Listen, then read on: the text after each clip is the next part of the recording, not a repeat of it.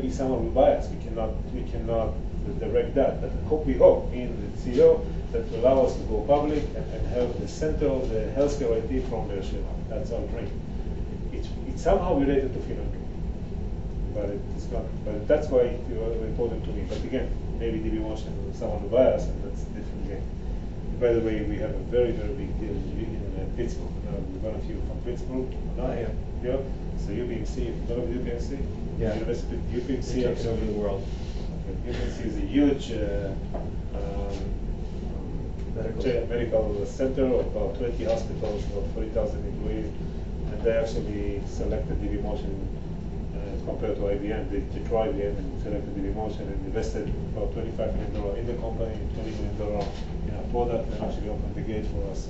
Unbelievable opportunity for us, and we are opening right now a design center in Pittsburgh. So we have design center in Beersheba, headquarters in Hod Sharon, and design center in Pittsburgh. Hopefully, we say going to be the Amdocs of the healthcare IT business.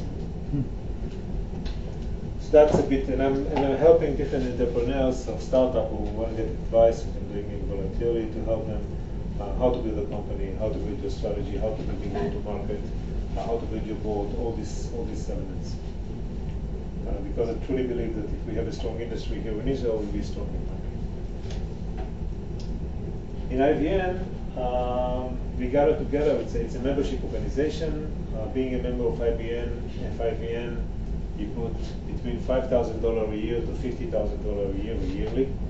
It's a lot of money for individuals, mainly from Israelis. People donate 100 shekels here and there. To donate $20,000 every year is a lot of money from Israelis. We're very proud that about half of the members are Israelis, and we collect money here from our members is the same amount we collect from the US members.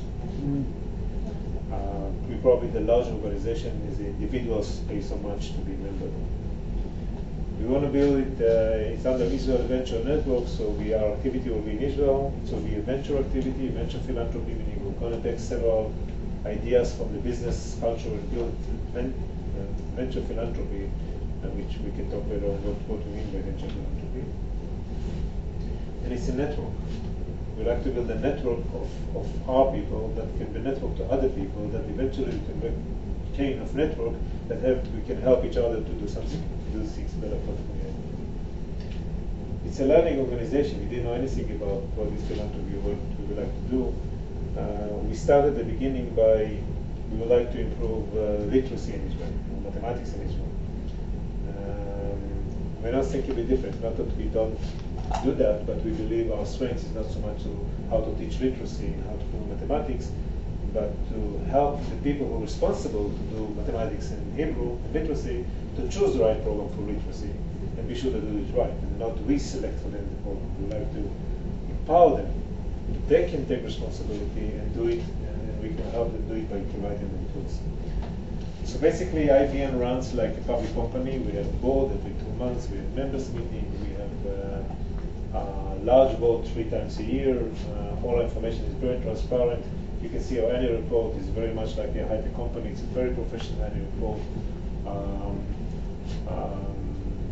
It's run basically like a public company. A lot of governance, and we cannot make a decision without different committees, financially very, very transparent and so forth. Each of the initiatives that we are dealing with, we have a member which volunteer will take responsibility of it. So the chairperson always is a volunteer. That is the chairperson of this activity. And we have a staff. Our staff is about 15 people, 10 in the field, 5 overhead, meaning management, fundraising and so forth. But on each activity, we have a member who is responsible. The involvement of the members created something that we brought in the culture of the high-tech into our organization. And indirectly, we started to affect other organizations to think like us. Meaning our initiative are always with specific objective. We set up the objective. We decide how to measure it. We do partnership. We never walk alone. We do partnership. We always have a strategy of exit. Meaning, at the end of the day, our success will be that we don't have to be there. That they will not need us. We don't want to build an empire that will replace the government or local municipalities. We like to be there help them, and then get out. And this culture of how we run a meeting, how we set up objective, IBM runs like a high-tech company. You see the quarterly meeting, the weekly meeting, the yearly meeting, the way we manage budget and so forth, objective is very, very professional. And I think because we do work with a lot of organizations, we indirectly influence other organizations. We work with Rashi, you're probably familiar with Rashi. Dr. Rashi organization is the largest, one of the largest family foundation in Israel. Family from France used to be the owner of Perrier. They probably donate to Israel about $50 million a year. It's a lot of money to one donation. And they're involved in every place. And I think we partner with them. I think we influence some of their culture, the culture we brought in. Beginning of our interaction with Rashi, they never speak about investing in management. They always just go to the kids. Money directly to the children. Now they talk about management, it's important, empowerment, and things like that, which I think come from the interaction with us. IBM is dealing with three major clusters of activity. All of them have the same common denominator, which is empowerment of the community. We would like to empower, we don't want to replace it. One cluster is education, the second cluster is social leadership, and the third cluster is jobs in the periphery. In the periphery, this state periphery for us is geographic periphery, but it's not like that. It's mainly socioeconomic. And I can tell you which place we are in today.